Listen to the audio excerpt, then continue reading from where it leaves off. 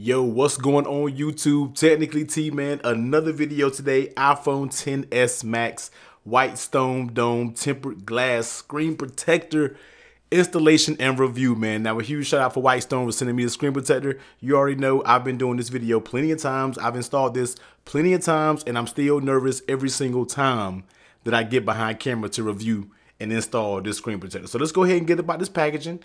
Let's go ahead and put everything out, and I'm gonna show you. Of course, we're gonna walk through this thing one by one. So let's go ahead and get everything about the packaging. All right, so we finally got everything out of the packaging. Now, only thing I have in front of me is what I'm working with at the time. All the other items are to my left side, so I can pull them in one by one. And I'm gonna basically, like I said, step you through this one at a time, one step at a time. So first thing, as I always say, anytime you want to install any screen protector, man, you want to go ahead and power down your phone, because you don't want to have to try to find these dust particles and things when you're trying to tap your screen and it continuously keeps waking up. First step, go ahead and turn off your iPhone XS Max, or any iPhone for that matter, if you were watching this for an older iPhone. So always turn it off before you install. Next up, we're gonna first go ahead and clean your iPhone screen. And this step is crucial because you wanna make sure that you don't have any dust or debris when it comes to your iPhone. So let's go ahead and pick it up and just simply hit your iPhone screen like this. Just make sure there is no dirt, no smearing or anything you got it from your fingerprints while using it, anything like that. Just make sure you do wipe the screen clean. So after you do that for a little bit, we can go ahead and set that alcohol swab to the side, because I may end up coming back to it. Now, they did give us a little stack of cloths, but you want to just grab one, and let's go ahead and dry this screen off. Once you get it all dried out, let's go ahead and move to the next step, man. Let's go ahead and put it in this frame. Now, here is the frame. Now, it is going to be a little confusing at first, but let's see. The frame here, the little plastic frame, as you see, it does say speaker at the top. So you basically want to set that down where it says speaker on the top. Had to blow that dust off real quick. And the same thing with the actual frame itself. It says speaker up there. Now, they're both backwards. So that's how you know you actually got it right, when both of the speaker wording is backward. Make sure the little blue sticker, little thing, I'm not sure what it's for, make sure that's at the bottom. So what you want to do is, you want to basically sit your iPhone in here, just place it there, and you're going to place it down, and you're going to kind of finagle it a little bit until you get it snapped in, and you'll know once everything is snapped in. So now, one thing that I want to do again real fast is just run back through with the alcohol swab, because you never know, just between all of that, you may have got some smudges back up here. So once again, you just want to make sure all of those are clear. So we're just going to rub that back down. Next things next, let's go ahead and take a dust remover sticker. Now, Whitestone, you know, I rock with you heavy, but you got to get some bigger stickers. These are just, I think these are just too small, in my opinion, for this installation. So you want to go ahead and take a dust sticker and just pop this on down any dust that you see. Now, I do have a few particles here and there, so I do want to make sure I get them all up. So let's just go ahead and knock this out. Next, let's go ahead and install. They give you two little speaker stickers. So definitely you want to do is, it says speaker film. So these are speaker film. So what you want to do is just peel off one, and you're going to want to cover up that notch area. So you just want to simply put it over that just a little bit, just so it's covering. We want to move it down just a tad.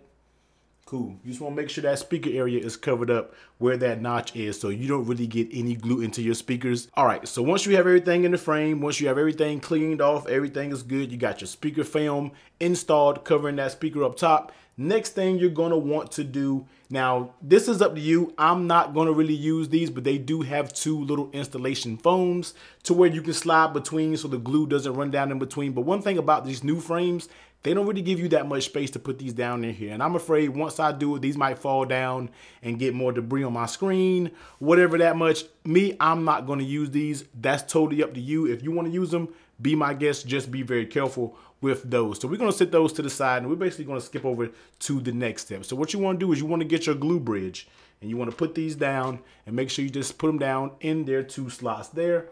Next thing you want to do is go ahead and grab your glue. Now you want to go ahead and always remove the color top first. So once you remove that color top, you're going to want to screw this in the actual bridge itself. So just screw it in.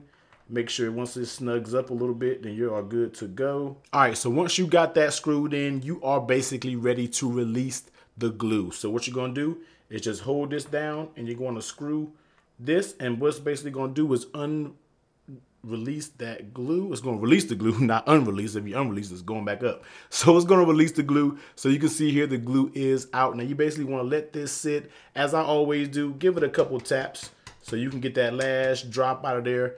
Tap it a few times and you should be go. Just make sure all of the glue is on the screen. Now once you do so, you can basically remove that. Remove the little valve, sit that to the side, and also remove your frame here. You are done with that, and sit that to the side as well. Now, next up, we're going to go ahead and take our screen protector here. Now, this definitely only has one sticker side, so what you're going to do is peel this off. All right, boom. And you are going, let me turn this, hope I don't mess this up. Let's go ahead and turn this around. And what you're going to do is basically line it up to the frame. Now it's pretty easy to line up because they do have little notches here, so we can line it up pretty easy and you really don't have to worry anything. Let it rest on this little plastic flap. Once again, this is a new design because before you would stick little plastic clear little card mechanism and then put it out, screen to fall, but now they're rocking with a different mechanism. So we're going to see how this works out, man. This is pretty nervous. They do have a slider card here. Now, this is branded Whitestone Dome.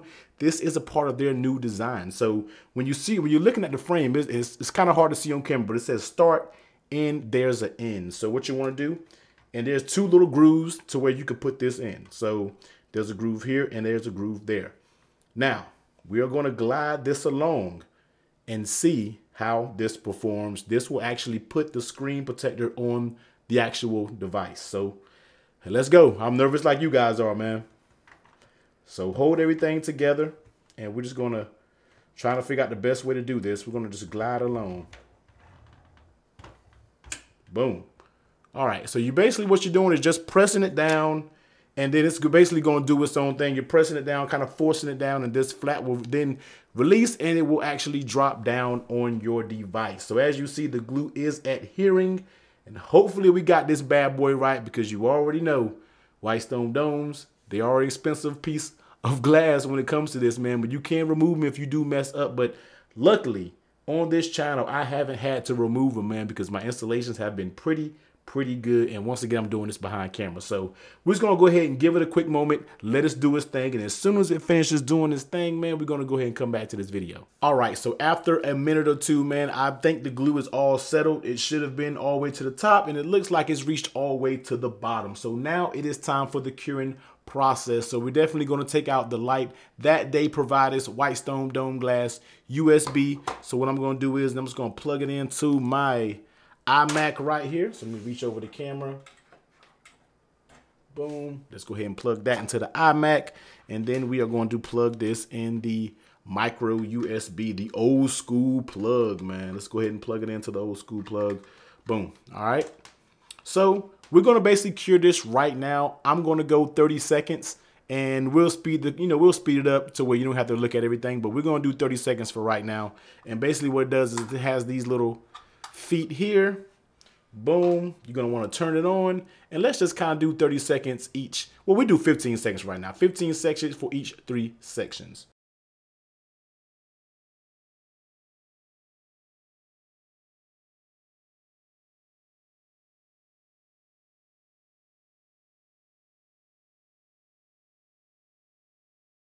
All right, so I did 15 seconds basically during each layer. 1, 2, 3. I basically done the top, the middle, and then the bottom. So now let's go ahead and start removing some of this stuff, man. Let's go ahead and set up for our final curing process. So we're gonna move off the frame.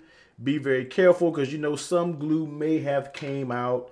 It is what it is. You can kind of clean it up a little bit on the sides here. I know I had a little spill out, so you can kind of just rub. And that's why I say keep that alcohol swab. And you just kind of want to, let's pick it up real quick. And you just want to run, kind of clean it off a little bit. All right, so you get the phone mostly cleaned up. You still might have to do some final cleaning up at the very end. What you want to do is you want to bring this, you want to bring the UV light back over here. So now do 30-second sessions, man. Top, middle, and the bottom. So here we go.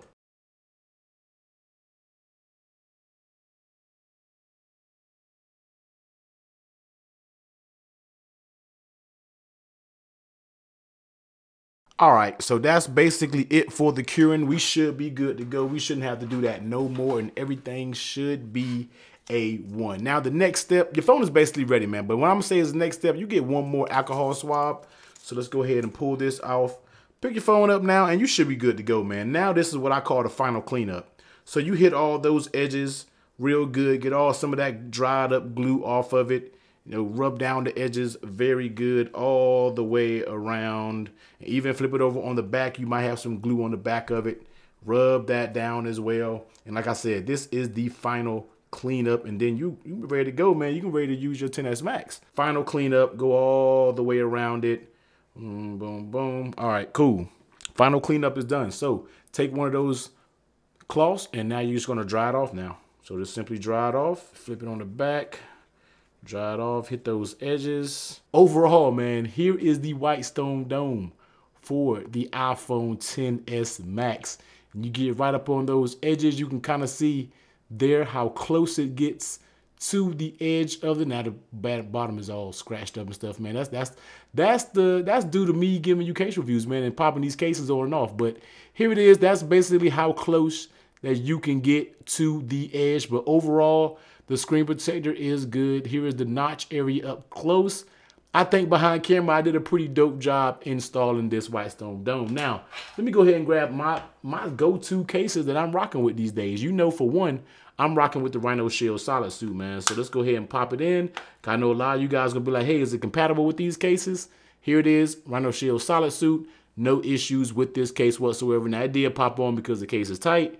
I might have accidentally pressed the button, but it is what it is. But here it is, definitely compatible with the Rhino Shield Solid Suit. Now, removing this case, let's go ahead and pop on one of my other cases that I'm rocking with these days, and that is the Pitaka Mag Case Pro. Now, I've been rocking with this case basically on my 10S Max. So let's go ahead and pop this on, and you know this is an extreme tight fitting case, and even with the Pitaka Mag Case Pro on, there is also perfect fit. Gets right to that edge, but it doesn't quite touch it. So overall, man, I think we have a success with the Whitestone Dome Tempered Glass Screen Protector. Now, once again, I know this video take a long time, man, but I like to walk with you guys just how you'll be installing it. I don't want to skip a step. I don't want to do anything. I want to give you guys tips along the way when it comes to installing this. But here it is, Whitestone Dome for the iPhone XS Max. I will leave the link down in the description below. And hey, grab it, man. If you want to do it, definitely refer back to this video. Take your time, and you will get good results when installing this Whitestone Dome glass. But until next time, man, give this video a thumbs up if you found it helpful. If you installed your Whitestone Dome off this video, man, give it a thumbs up. And if you didn't, give it a thumbs down, man. It is what it is, man. But technically, I'm going to catch you on the next one, guys. Later.